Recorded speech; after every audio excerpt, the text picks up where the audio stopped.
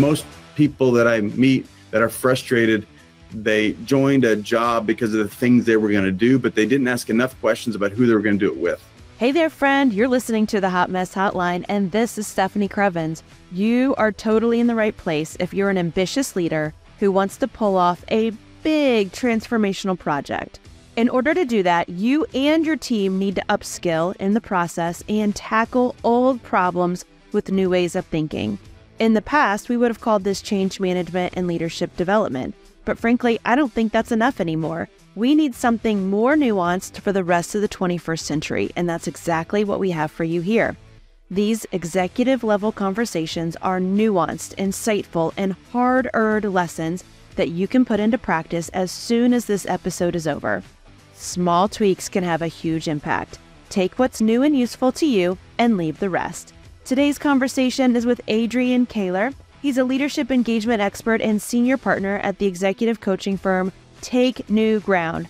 When you visit your website, you're going to fall in love with them as quickly as I did, because on the top of their page, it says, "Let's turn leadership into leadership." You all know why I love this so much. There's so much about leadership development that is ineffective. And my friend Adrian and his colleagues over at Take New Ground are turning leadership into actionable insight. During this powerful conversation with Adrian, you're going to hear how he took his multiple passions, his multiple different ways of thinking and what he thought his career was going to be, and how he turned that into becoming a successful executive coach. How it went from being maybe a source of embarrassment to a source of pride, and how he now uses that in order to bring those variety of experiences and benefit his clients. Let's dig in, my friend.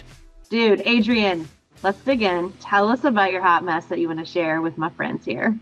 Yeah. Well, first off, thanks for having me on the Hot Mess Hotline. I think this is really great. And we're exploring about what might I have gone through or what might be going through that could be, reflective of what other people might be going through. And one of the things for me was the process by which I got to integrate my varied history into what I'm doing now. So I've been coaching founders of companies for about 13 years now. I didn't always just coach founders. I coached anybody with a paycheck and a pulse when I got started. Let's be clear, pay me anything, we'll do it.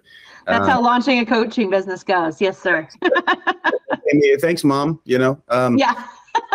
So, but now now we're focused in, we found the people we love working with. And I remember when I first got started, one of the scariest questions that my clients might ask me, and if you're listening, you might think about if you're maybe transitioning into a new career or something, you're up against this, you're going to get the question around your history and your resume. And how do you make this make sense? Because you always obviously want to be seen as somebody that's on their toes, heading in a certain direction with a level of confidence and certainty that can generate the experience of trust on the other side. I know for me, the scary, how did you get into this field? I wasn't satisfied with kind of my natural answer, which was I kind of wandered into it because people don't like that. That doesn't build credibility. It might build trust, but it doesn't build credibility. Right on. And so, I'll never forget, his name was Tyler.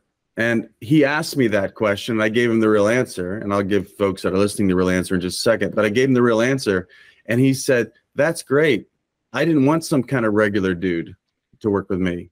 I was like, "What?" He's like, "Yeah, the fact that you've done this and this and this and this, that actually makes me lean in and trust you even more." I was like, "Wow, I didn't even consider that. I'd been busy trying not to look like a fool instead of finding the ways to relate to my history in a way that generates wisdom." Yes. Or generates the fact that I'm being a nerd now with my language, but the fact that I've done all these things, it actually gives the appearance, which is actually true, that I've handled myself in multiple different disciplines. And for a guy he was in the wealth management world, he's been doing it 25 years. For him, that's cool. And I hadn't even entertained that. So that's kind of the hot mess, and I'll tell you where I got to with it that really served me and now makes me really unapologetic and on my toes, and I know how to leverage things and all that now. So so I've been doing this 13 years, which is coaching executives now and founders of companies, and used to be coaching like senior, middle management when I first got started. I'm 43, so I started when I was 30. So I coached people that were at like my age whenever I got started. Out of college, I was like a pre-med kid in college and thought, oh, I'll go be a doctor. I understand science really well. I'm a nerd like that. I love everything, science-based and easily fascinated, which might be the way I'm wired or might be a choice. I'm not sure. Either way, it's definitely a thing that I'm into. I love being fascinated. And when I tell I've got a couple little kids, when they're bored, they will say, and I said, oh, that's a choice. I wonder what you're not wondering about. Oh, I love that. And being bored is just such a victim stance. Yes. And we won't get into it, but I've got lots We'll tackle that in a little bit, but yes. It's like the world is not entertaining me in a way that I actually get to, be outside of myself, which all of us is to be outside of myself, which, fancy people call that a flow state these days. Yeah. Let's have that our next recorded conversation, like consumerism and constant entertainment and lack of silence. Yes. Let's do it. The despair. Kierkegaard would talk about the despair, not knowing itself as despair. So anyway, I was nerdball and thought, oh, I'll go be a doctor. Partially, I don't know how other people get to it, but there was some family conversations about me and what I'm capable of, and what i.e. my grandmother thought I'd be a great doctor. She never, she never got a doctor in the family. Her father was a doctor, and I was like the last hope. The only one of the grandkids that was like that academically wired. Yeah. But anyway, I'm halfway through a freshman year. I'm playing football at a little school in Illinois called Millikan University, and I realized I don't want to be a doctor. I'm not. I like these people, but I'm not like them. Like I get off on the data. I really don't want to do research the rest of my life. I do love the science, but I love people. So what do? And serendipitously, my roommate was a nursing major. His father ran the ER in Gary, Indiana, and which meant pretty cool, pretty crazy. Yeah. And I like cool and crazy. And I think wow, I'd never entertained that idea at all. Fast forward 4 years later, I got a bachelor's degree in nursing. What did I do after that? I moved to Chicago and I was chasing a girl, as you do, and, interviewed at lots of different hospitals, but fell in love with the tour and the people I met at the Children's Hospital. Children's Memorial is what it's called. And so in that region of the country, it's the spot. If anybody's in serious trouble, they chopper them to Children's Memorial. So I got a job there. And I'm decently competitive, so that worked for me to go work at this elite place. They let me be in what they call the resource team, which is like a substitute. Like you get trained on every floor, and you show up, and you don't know where you're going to go. They'll do 4 hours here, 4 hours there, 4 hours there.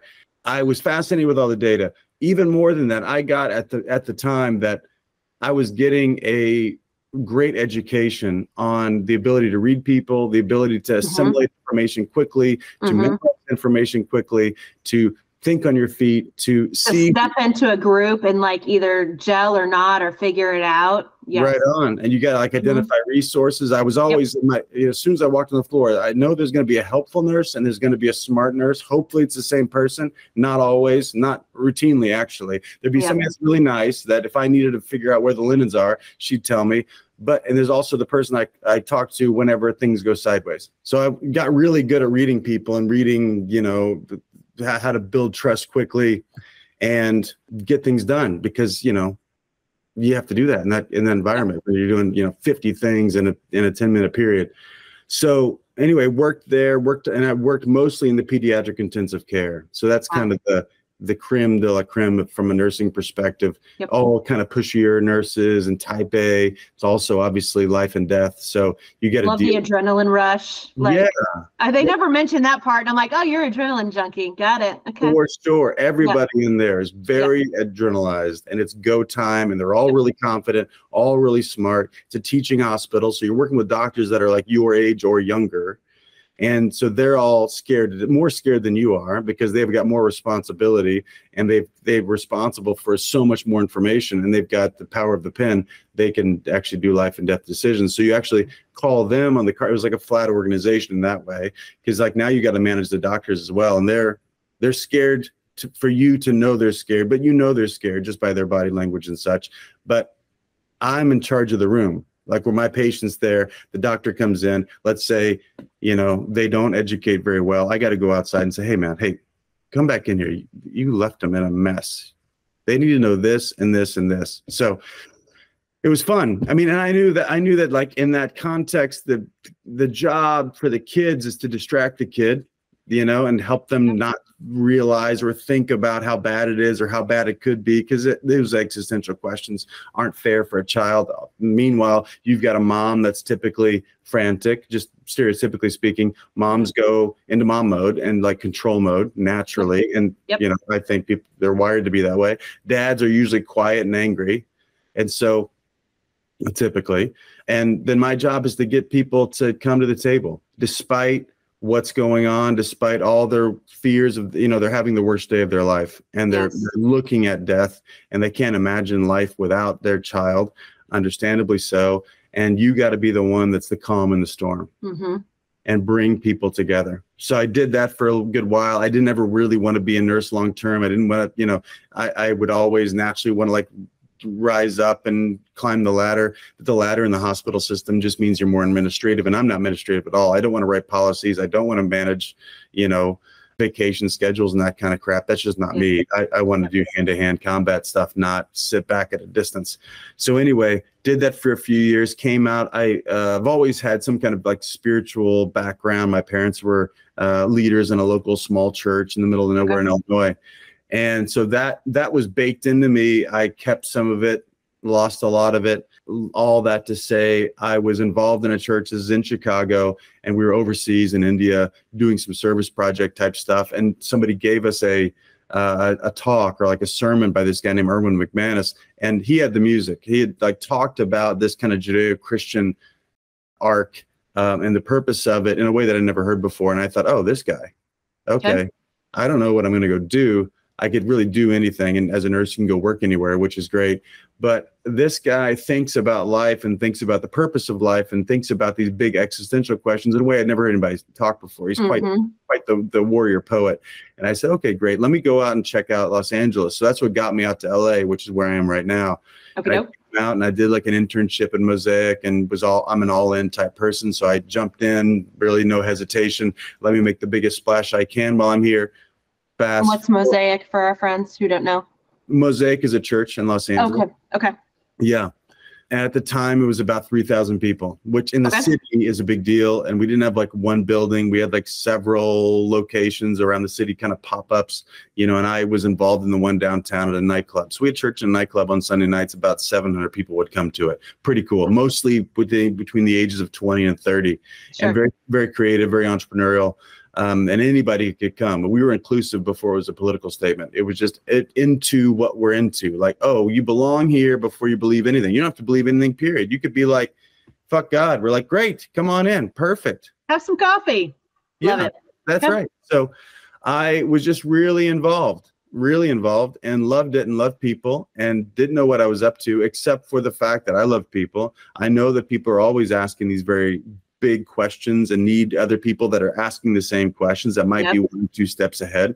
And I was down for that. And I've been doing that throughout college and high school anyway. So fast forward, they have this master's program where you go back and get a master's in theology and you get like something to go build. And so I was very activistic by nature just because that matters to me. And if I'm going to make my life count, I might as well make a contribution. That's always been what mattered to me. Not like, what am I going to do for me? What am I going to do for the people? That was very satisfying for me. So they asked me to do that work. And then eventually they asked me to stay and come on staff, which I was happy to do. Mosaic was growing like crazy. This guy, Erwin, they were asking him to speak and travel and go everywhere around the world. And so that meant they gave punks like me an opportunity to go speak, as he didn't want to go everywhere. So all of a sudden I'm 25, 26, 27, and I'm traveling around the world, talking about leadership, talking about character development, talking about being a redemptive force in the world, which the church ought to be, instead of some kind of citadel that's all dogmatic and stupid.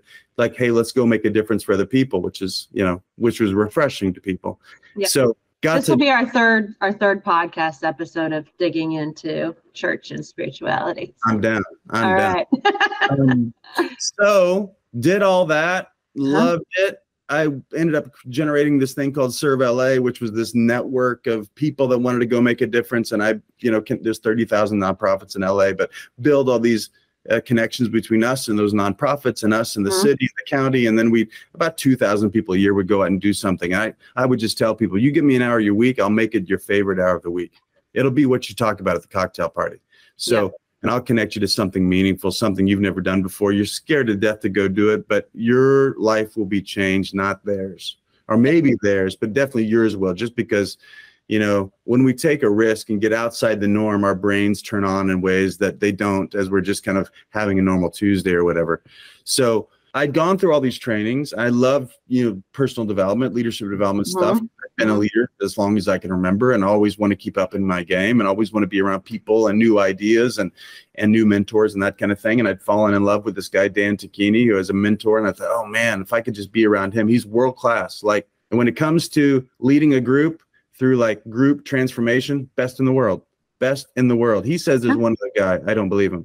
But anyway, I want to hang out with this guy as long as I can. Yeah. So I had a choice of what to do, and I could go work as a pastor anywhere, of course, but that's usually pretty boring. And I would probably get fired from most churches, or I could do nursing stuff, which again, doesn't have a ladder that I'm interested in climbing, or I could go do philanthropic things, but most of that's paperwork based. I could go work in the nonprofit world, but I actually wanted to go make some money. Anyway, decided to go be a coach. I'd gone through this coach's academy, decide, to be a coach, what do? You just wake up and say, hey, I'm a coach now. So you can go through trainings. That happens. Yeah. Yeah. I went through some trainings, it's not like I'm just color by number type coach guy. It's all about presence and all about listening. Yep. And so you never know. It's like skydiving every day. I'm going to jump out of the plane. We'll see what happens. Hopefully I'm prepared to handle what's going on. Yep. So that's how I got involved. Now, the point of the whole story was the fact that I've been all over the place. Now, you could interpret that as being unfocused. You could interpret that as being scattered or being immature or being a hot mess. Yeah. Yeah. Flaky. Yep. Yeah. Flaky or something. Or, I never applied for a job. All these came to me where, and I looked at them and said, oh, wow, I always saw it from the lens of people that I would work with versus things that I would do. Because I think that's most people that I meet that are frustrated, they joined a job because of the things they were going to do, but they didn't ask enough questions about who they were going to do it with. And damn, yo. Okay, so this is like truth bomb central right here. Ask more questions about who you will work with versus the work that you will do. Yeah. Yeah. I tell clients all the time now, I said, if you set up a culture where people become the person they want to be, they'll never leave.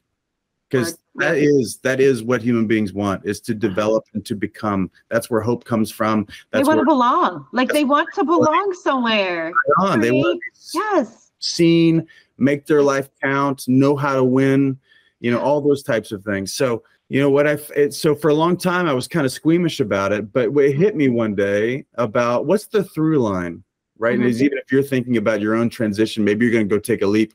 You can ask yourself, what's the through line? Beyond just the stupid resume thing and the company and the title and all that. What did you learn? What did you practice? What were you an expert at in the being realm versus the doing realm? You got to get clear on what you did and all that results. Fine. People want to hear all that. But people are buying potential when they hire you. I hope they are. They might be buying your experience, but that's what fools do. Don't buy history, buy future when you hire somebody. Yeah, so, I want to hire the person in 3 years, not the person today. And I'm going to be the person alongside you to the 3-year mark. Right on. If you take responsibility for the parts that are yours to take responsibility for. Right on. Yeah. And so it hit me that what I was an expert at was being with people in chaos at a major crossroads in their life and helping them make the most courageous decision that could generate the future they really want. Yes. And that's a super long statement, but you got to get the gist of it. I'm the guy at the crossroads that helps people find themselves, be themselves, make courageous decisions, and move forward with dignity and integrity. No matter what happens, they're going to bring themselves to the surface and i.e. transform in order to meet the needs of the moment, which for most people would crumble them. But these folks with a certain handful of ideas in their head and connecting with their heart and such, they move forward, even despite the fear, despite the insecurity, despite their imposter syndrome and all the stuff people like to hide behind. It's like, no, I can still make a choice. Yes. And so I found out, I just realized, I guess, that's actually what I'm the best at, is helping people have that honest conversation, which is frightening. I was just with a team the last 2 days, a startup that's going to launch here this month. And one of the things I wrote on the board is like, the truth will set you free, which is an old rabbinic idea. The truth will set you free, but it's going to scare the shit out of you first. Oh, did they forget that part in the Torah? Did they forget the latter half of that statement? Exactly. It does. The truth is frightening. That's why most of us live in a fantasy and don't want to deal with current reality, because we don't want to deal with the truth. We think the truth will crumble us, and it might, and maybe it should, because we need to be crumbled to be. Yes. You don't have a resurrection without a cross, or blah, blah, blah. You got to like die in order to come back and be reinvented. Most people are just scared to death of death, instead of like, oh, no, this is part of the process. I got to keep undoing myself so that I can redo myself. And for some, that looks like immaturity. It looks like being a flake or whatever, or it might be the biggest life hack you've got, because I could just undo, I could go work anywhere. I know I could go do anything, because there's a handful of skills that I do really well, and I'll listen really well. I'll learn very quickly, and I'll take action, even if I don't feel like it. To the point of the whole podcast, like, if you're about to make some kind of transition, you must generate a narrative that actually pulls you to the surface, that's really unapologetic, instead of like, oh, this, oh, that, and you keep covering up and kind of playing not to lose, I would say. If you get a narrative that's compelling to you and authentic for you, you can't lie. They'll snip it. And you got to keep doing this work until you're not lying to yourself. It's just funny. Like when you pick an interpretation of an event, especially if it's distinct from the previous interpretation of an event, you know what I'm saying? Like sometimes something bad happens in our life, and then we tell a big story about why I can't do something because of that bad thing. And then you put yourself in victim mode. Oh, whoa, it's me. Look how hard my life is. Exactly. And then sometimes you can just make a new decision. No, that thing didn't crumble me. It made me strong. Yes. And then all of a sudden you're actually making yourself a liar, because you've been telling this big story and selling yourself on it and selling other people about it. And then you just change your mind. It's like, no, I'm done with that. Like that relationship, I really messed that relationship up. It's not them, it was me. And then all of a sudden we make ourselves a liar, and we don't know what to do about that. But actually that's the most liberating thing, is if we're willing to attach ourselves to the most resourceful, but the interpretation of our history that opens up the most amount of possibility for the future. That's what we're looking for. And your ego, I like to distinguish this, because you as a human being, you are light, love, compassion. You are an image of God, whatever word you would like to use for God on this earth, from my belief perspective. And it is your ego that is afraid. It is your ego that tells you to stay safe. It is your ego that tells you to lie to protect an image. Like as soon as you can see your ego for what it is, which is very little more than an internal part of your brain that evolved millions of years ago, designed to keep you safe and to connect or stay connected to other human beings, he can trample right over that son of a gun, because all it's designed to do is to keep you physically alive. It's not made to make you thrive in the 21st century. It's not made to help you live out your authentic calling and be in right relationship with people. Like it is your ego that tells you, stay small, stay safe, tell people what they want to hear so that you think that they like you, so that you can stay connected around the campfire, so that you all don't get eaten by the saber-toothed tiger. Right on. That's what the ego is. Yeah, we call them, there's 4 survival needs: looking good, feeling good, being right, being in control. And those aren't going anywhere, I think, to your point. Where like our brain is doing that. Now, I say our brain's not our friend, because it's doing that. You don't get a vote on it. That's gravity. Now, what volume are those conversations in our mind at any moment in time? I get to choose that. Like if it's going to be there, I know, even just whatever. I just said I was like 2 days in this room. I know I'm insecure. I'm going to be insecure. I'm going to think I'm a fool. I'm going to mess this up. I'm going to blah, blah. I know that those conversations are coming. It's on Monday morning when I wake up at a hotel in San Jose and about to walk down to the thing, and with some of them intimidating people to me, kinda. And I know that every damn time. I know my loop is the same. Yeah. What have I gotten myself into? Why did I sell this? Who am I to think I did this? Right on. Now, but then I get to choose what is the loudest volume, so these people matter and I'm here for them. Yep. I'm not here to protect myself and look good and feel good and be right, be in control. I'm actually here to help them get their stuff done. I wonder what they want to get done. And now all of a sudden we're in a brand new conversation. Like, what do we want to do for these next 2 days? What would be thrilling for you guys? And all of a sudden I'm out of my own way. Yep. And I'm actually here for them. Like, they are at the front of the room, not me. Like, the content isn't going to come out of my mouth. The content's in the seats. And all of a sudden I'm beyond the ego conversation as much as you can ever be beyond anything. I think you got to make those choices every single moment in the day. But you also support them in getting out of their ego because they see your vulnerability, which is an unbelievable presence in this world. Right on. Yeah. So I usually talk about that early just because I look cool and calm and collected. Like I did. I'll say, oh yeah, I woke up this morning scared to death. And then, what? You? Yeah. Oh yeah. Yep. And here I am anyway, because you matter more to me right now than I matter to me, and my ego matters to me. So, and by the way, if you start doing that in this team, you start doing that at the workplace and like listen to others, not just go confirm what you think all the time. You ask some questions instead of just be there to broadcast or there to like listen and be open and reflective instead of just having your dogmatic view about something. Your whole life gets better because the world is tough. There's other people here. Yep. So we've been jamming for quite a while. Yeah. I think I need to plan out like 5 more episodes. We got a lot to dig into. But to tie the topic together here in terms of that moment when you told that guy about your background and what the through line was, 2 questions with that. One is what got you to the point where you no longer gave a shit about what he thought about your background? I don't think I ever got to the point where I didn't give a shit. Okay.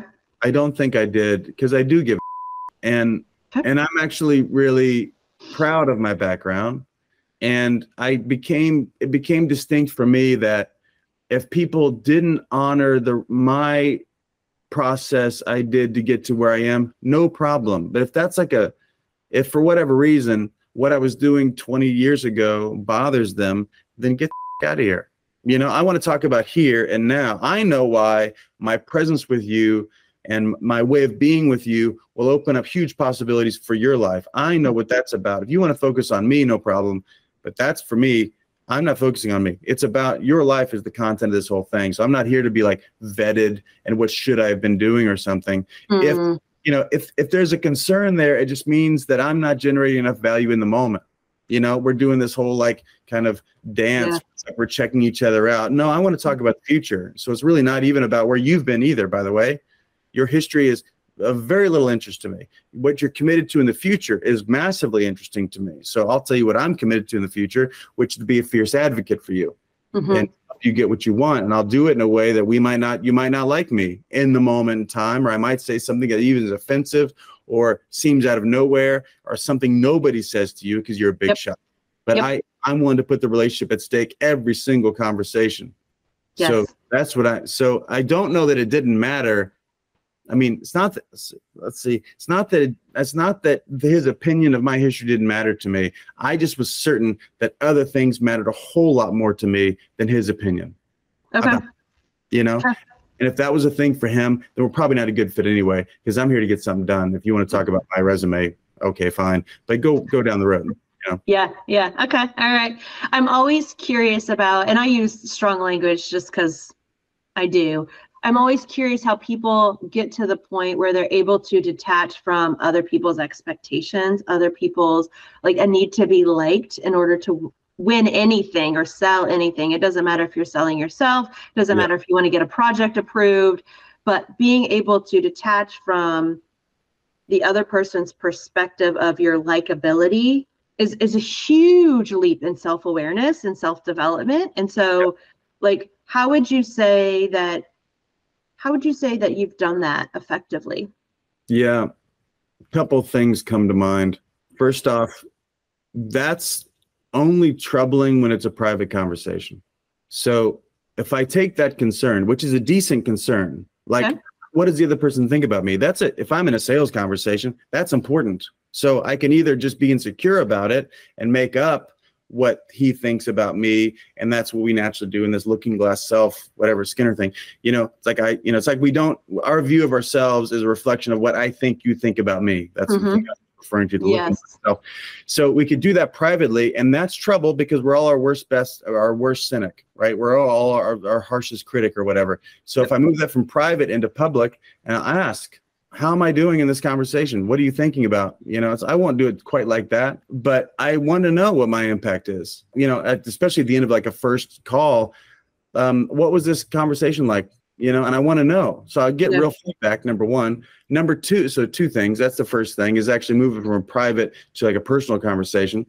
Secondly, in some ways to reiterate the previous point in a new way, that's not going to go away. I need to generate an aim that's more important than my own ego, which is who this person is. Because if I'm busy being interested and concerned about them, and then interested and concerned about where they're going, the volume, that's the metaphor I use, on like how am I looking and how am I being, that's going to go down because I've decided that my concern, my aim, my focus is on these other two things, them and the future we're creating together. So it doesn't go away. I don't need it to go away. I just put it in its right place.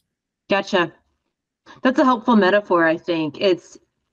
I'm with you. I think where I'm at in the journey is I'm trying to detach, and it's not that I don't care what people think about me. Like, I deeply care about human beings, but because I'm here to make an impact like you, like I deeply care about what can we do together given who I am and who you are. Yeah. And how I think about who you are is irrelevant. And I think, and I would word it currently as how you think about me is irrelevant. It's, do we want to come together and do something really freaking awesome? Yes or no?